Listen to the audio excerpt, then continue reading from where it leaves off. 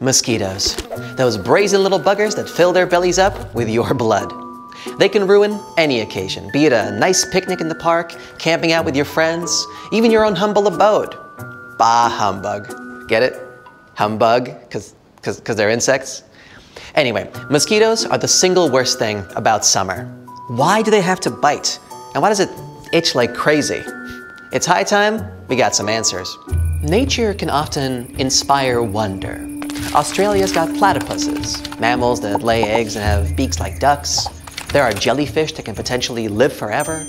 There are so many exotic and extremely rare creatures that can be called true oddities or even miracles of nature. But mosquitoes?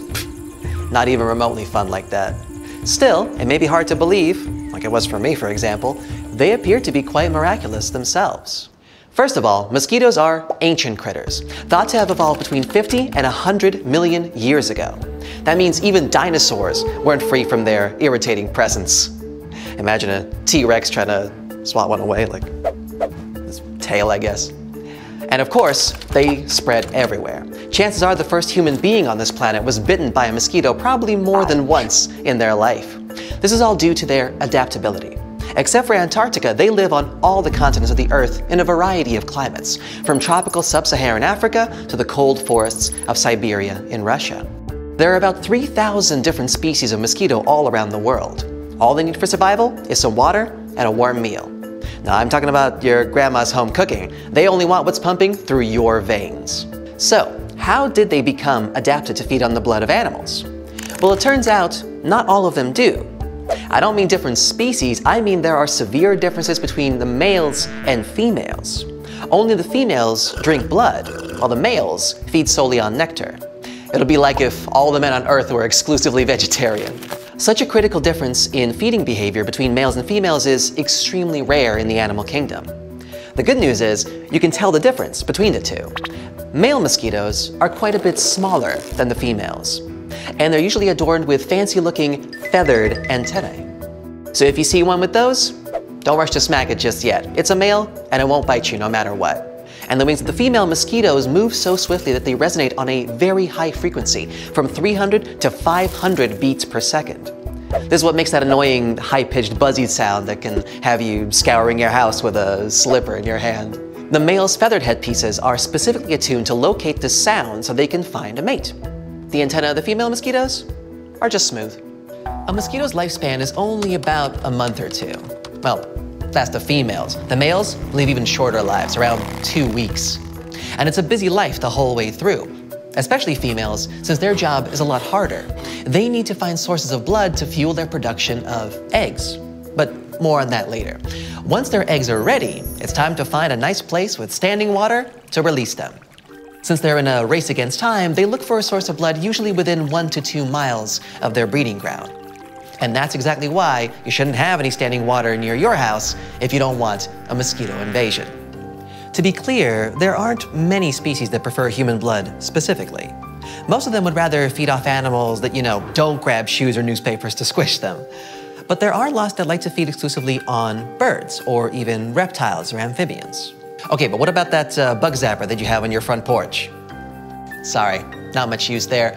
Contrary to popular belief, mosquitoes don't search for their prey looking for light. There's actually a variety of methods, but the main one is scent. More specifically, they're sniffing for your body heat, and the one thing every living, breathing thing produces constantly, carbon dioxide, or CO2. Every time you exhale, your breath seduces every flying pest in the area like a fragrant perfume. A mosquito can sense a tiny concentration of pure CO2 in the air from more than 75 feet away. But hey, you could just hold your breath. Okay, I don't think that's gonna work. At closer distances, they integrate tracking heat with tracking movement. To help them with that, they have 1. Compound eyes with hundreds of lenses that give them a wide field of vision, and 2. Tiny hairs all over their body that guide them towards the movement of big animals. So when you're out mowing the lawn, your body is moving the air around you, and the tiny hairs on a mosquito's body can sense this. Still, the true mystery of mosquitoes is in their feeding habits. What you perceive only as a short stinging feeling is actually a long and complicated process. When a mosquito finds its prey, it approaches it carefully. The buzzing kind of gives them away, but I guess they can't do much about that. The task is even more difficult since they need 3 minutes to fill their belly. That's 3 minutes under constant threat of being smashed by their prey. Has anyone ever told you that waving your hands or swatting at mosquitoes to scare them away is pointless? Next time, you can answer back with this.